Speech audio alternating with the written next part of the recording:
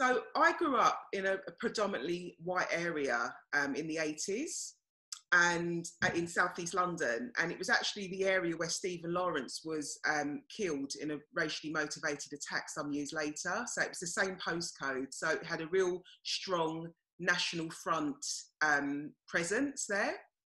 And my parents wanted to move there because compared with other areas in a city, it was more towards Kent, so they thought it'd have nicer schools and it wouldn't be sort of so rough and sort of ghetto, if you like. So that's why they wanted to move out further. So I was the only black kid at my school. There was a couple of Asian, a brother and sister, but I was actually the only black kid in my school for many years. My brother's 6 years older than me. So by the time I started school, he had left. So from year one, that's when I experienced racism. And I had lots of friends, but you know what kids are like? They're really mean. So if you fall out with a friend, you know what kids are like? You smell, I don't like you, but it was always directed at my colour. So that was something I couldn't change. That was always, you know, various different things were said, but you know, the N word, the W word, and you know, it didn't help that my parents, my mum braided my hair, so that was something else for them to take the mick out of me for as well. So yeah, so that was my experience. I think with children as well, yeah, kids are mean, and you want to fit in as a child as well. So it was really harsh. And I felt a lot of humiliation, and it was hurtful, deeply, deeply hurtful. Humiliation. I didn't trust people. I didn't know what their intentions were. And I think a lot of that still rubbed off on me today. You know, I don't forget, you know, as they say, words hurt more than sometimes physically, you know, words hurt more than being physically hurt. They scar deeper. So that was my experience. Yeah, that was my experience from year one, really, from school. As I got older, it did get better because obviously I was an older child. I was able to handle myself a lot more. But the early years of primary school were pretty hellish. So, yeah, that was me. That must have been hard being the only black child in a school. I can't even begin to imagine. There was no teachers either. There was no teachers representing, you know, black teachers, even Indian teachers. So I had no one in my corner. Obviously, my mum and dad went up to school, and I remember wanting to leave, and my dad said, "You've got to be strong." But it was really tough because no one could get it because everyone around me had white skin, you know? Yeah. Me, my first experience with racism was when I moved to London. So I basically moved to London from Nigeria when I was 12 years old. Mm-hmm. And I think going back, I was in year 7 and having kids. I had lots of friends, don't get me wrong, I was quite popular at school. But my first experience with racism was when kids, as you say, can be mean. And if they're not educated to be diverse, they can use racism as a form of bullying. Yeah. And what I had was people say to me things like, how comes you're so posh and you're African? How comes you can speak English and you're African? I thought African people couldn't speak English. I thought African people were not posh. I thought African people didn't have money. Do you have monkeys where you live? Did you live with lions? And why is your hair funny? Because I had like my afro hair and it was really curly, and they would want to touch it and feel it. And so for me, it was quite hard.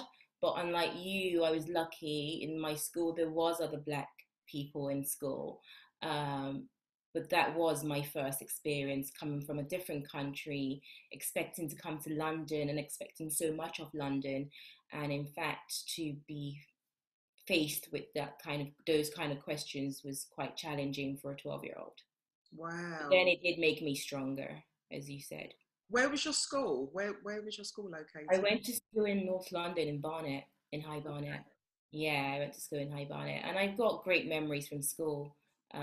But in terms of racism, that's when I first experienced. I mentioned to you earlier was that Oscar has learned since lockdown how to play the Beatles song Blackbird on his guitar, and it's such a beautiful song. He's been playing it, and I actually had a conversation before everything happened with, you know, all of this situation had happened. I'd said to him, do you know what this song's about, Oscar? Yeah. And he was like, no. And I said, do you know it's all about sort of the black trouble in America, and when there was all the riots back in 1968, and that's where that's what that song represents. And we had a whole chat about it. And Oscar had said tonight, Mummy, don't you think it's really strange that I learnt that song and we were talking about it? And then, because obviously we've been talking about it lots more with all the media coverage, and, you know, and rightly so, we should be talking about it at home. And so when I wanted to speak sort of more about it with him, and he sort of said to me, I said, do you understand, you know, like it all sort of stems from the black slavery, and he said, can I say something? And I said, yeah, what do you need to say? And he was worried. He said, it disturbs me. And I said, what do you mean it disturbs you? He said, it disturbs me. I don't understand why you would treat other people like that because of the colour of their skin. And they were his words, and that's the way that's how he processed it. It's how he processed it. It disturbs him, and that's such a powerful word to say, disturbs him. Like, he just, in his mind, he just can't understand it. And I just think, how you make change, I don't know. But one thing I do know is, if you educate children, that's the layers, the foundation of where we need to start to make change, to understand. Absolutely. And just, there's been a lot of talk about in the media about white privilege. Now, white privilege, I would say, is things like having to research a country before you go there to make sure it's black friendly, not feeling free, you know, to not saying you feel imprisoned, but you feel like restricted because worrying about going to a country to see if, sorry, I can't get my words out, but worrying about going to a country to ensure that you're not going to get any grief when you get there. That's white privilege. Someone like you, Nese, and I'm not pointing the finger at you, but, you know, you haven't ever you can go anywhere. I mean, I know we can go everywhere, Oreke, but you still have to consider things. Like, I remember when I went to LA, when I lived there, when in my early 20s, in certain parts of LA, if I went too deep, it was kind of like redneck. So you had to not go in certain areas.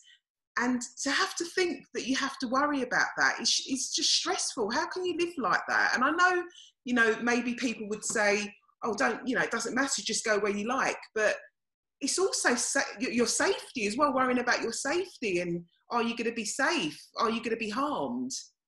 And white privilege is not having to think about those things. How do you interpret it, Oreke? I think for me, white privilege is about not having to think about something because of the color of your skin. Yeah. So when I say this, I mean, like, not having to, a white man doesn't have to worry about going for a run and thinking, I could be shot dead. This is something that our black men and women have to worry about. A white man doesn't have to worry about being stopped by the police and being knelt on for 8 minutes and 46 seconds, calling for your mother, saying you can't breathe because you've been stopped by the police. A white man doesn't have to worry about that when they get stopped by the police. Their heart rate doesn't go up every time a police car goes past. And anxiety of it. And the anxiety of pain. Yeah. Exactly. And even with my kids, I notice that sometimes Carter sees the police and is thinking is already a bit scared. And what I try to do is I try to talk to police people in front of him. I say, not all cops are bad, not all police people are bad. And we have met lots of friendly police people. But going back to your question, for me, that is what white privilege is. It's not having to think about your skin when you make decisions on where to go, things to do. Yeah, that's it. That's Yeah. it. But yeah, I mean, what is the solution? I mean, you touched on it. Definitely education, educating parents, educating people, bringing Black studies into schools. I think it's a lot better now. Certainly, there was nothing there when I grew up at all. But yeah, starting from grassroots, really. What would you say? Yeah, because I never learned anything at school about it, actually. Like, my knowledge of it growing up, I wasn't taught about Black history. I think that definitely has to be part of a curriculum, 100%. But what I've learned is what I've learned myself and taught myself and read about, or, you know, watched, and always just watch and listen and learn. Like, you always be open to learning. Like, that, I mean, I don't know how you change it, but talking about it and listening is fundamental to progress. Yeah. Do you know what, something else that sorry, Oreke, what would you say? No, I would say, very echoing kind of what you and Nese mentioned, I would say it's a very uncomfortable conversation, but it's a conversation that we all need to be having. White, Black, Asians, everybody needs to be having this conversation.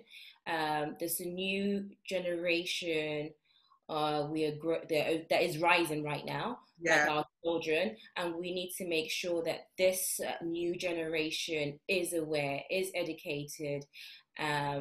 I'm raising 2 Black boys, and I want them to feel safe. I want them to feel like their life does matter. And I think it's very important. I think the key is starting at a young age to really educate your children. And you can't just leave it up to school or the government. No. Us as moms and parents need to start educating our kids from a very young age. It's scary bringing up a son of colour. You know, your kids are Black, my son's mixed race, but still he's brown, he's brown skinned. Yeah. And I do worry when he gets older, I do. And particularly, I mean, I'd hate to be bringing up a child in America, because I actually thought about, I wanted to go out there, you know, for a while just to do my acting things. But I actually fear him going out there. If I brought my son out there, would he get into trouble? Not that he's looking for it, but could, you know, it's so corrupt out there. But I shouldn't have to think about that. You know, it's awful. It's scary. But yeah, Nesh, the other thing that I would really, I mean, I did message you last night and I said, I'm so not grateful, but you posted so many things on this whole Black Lives Matters movement, and it really touched me, because I'm noticing that a lot of my non-white friends, and I'm not pointing the finger, non-Black friends, sorry, have not even acknowledged it at all. And I don't know whether that's out of fear.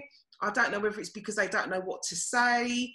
I know white people. I think it is definitely both of that. I think there was, I'm going to be honest, I was like, oh, because I hadn't posted anything prior to sort of Blackout Tuesday, and Tuesday came and I was like, I really feel like a hypocrite now if I now post it, because I didn't post anything previous to it, although, you know, you're aware of what goes on. And then I just thought, it's too big an issue to not mention or be moved or be affected by. Like, I live in London and I've grown up in a very diverse area, but it doesn't mean it still doesn't exist. Like, I just thought, no, I've got a voice, I've got a platform. I've got 5,000 followers, which isn't much, but it's a lot more than having nothing, right? So for me, I just thought, no, I need to share. I'm still learning. I'm still reading and, you know,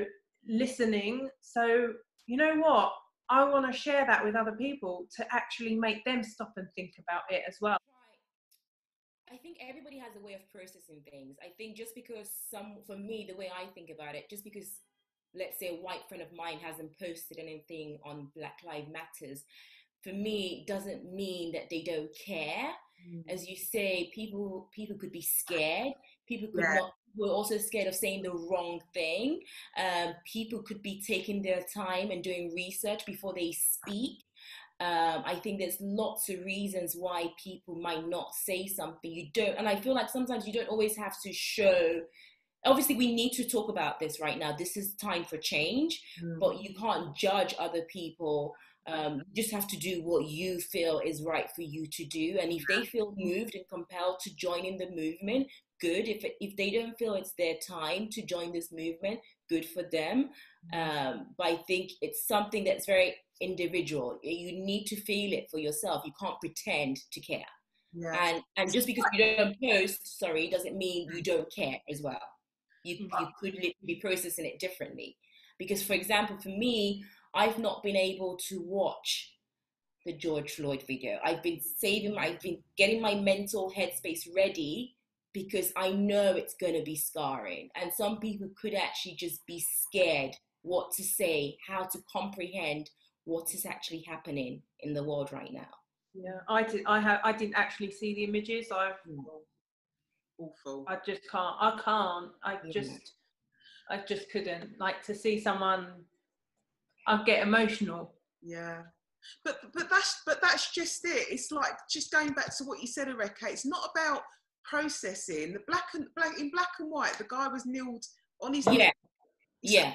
I saw the images, but I've not watched the entire length of the video, but I've seen those images, and I think you would have to not be human not to be moved by that, regardless of your color, of your skin. Exactly. To see somebody being knelt on for that length of time, even if you set your timer now to 8 minutes 46 seconds, it's a very long time.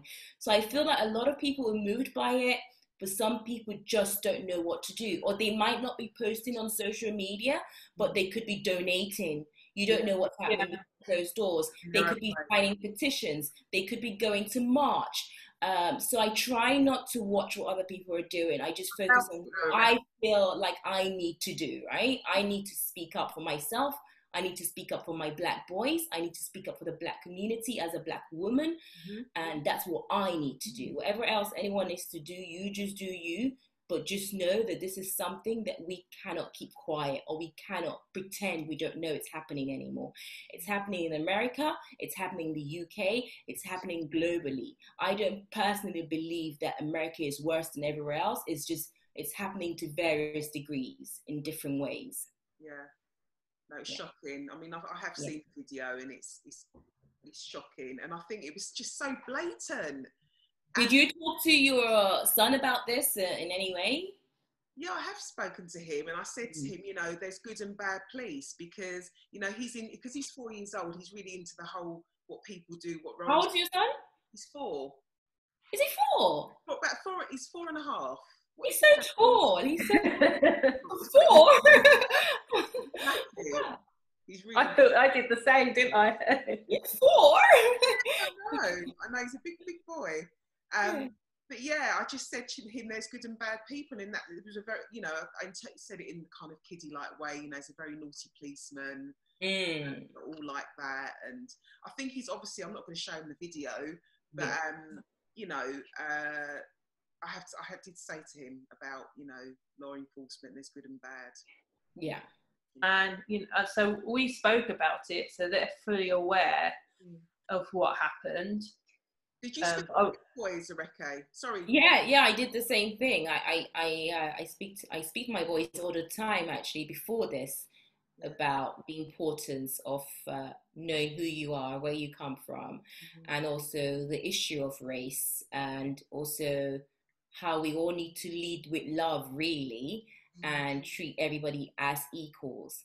And I'm very happy to say they're growing up to be really wise boys, and they've grown up to really just not really see people to be different because of their color, because of the color of their skin. Sorry. Yeah. Okay. Brilliant. Are you okay, Nese? You look a bit teary. I know. That's why I felt like I can't not say anything, because it just, like, I will never understand what it's like, but I can't, like, no one deserves that. Like, it just hurts. I can't understand it, so I I have to speak up. That's why I did, because I was emotionally, I kind of knew I couldn't not say anything or share anything. And the thing is, it's not the first time this has happened, I think, because it was just so blatant. But, you know, No, exactly. you know, It's because now we've got the video cameras on our we've got the videos on our phone. Everyone's seeing it now. There's no escaping it. There's no hiding it. And there's no excuses anymore to pretend that this is not happening, or wishful thinking that racism is something of the past. It's still going on right now, and this is the time to do something about it. Absolutely. No, thank you. Guys, thank you for doing this. I really appreciate it. Thank you for asking me.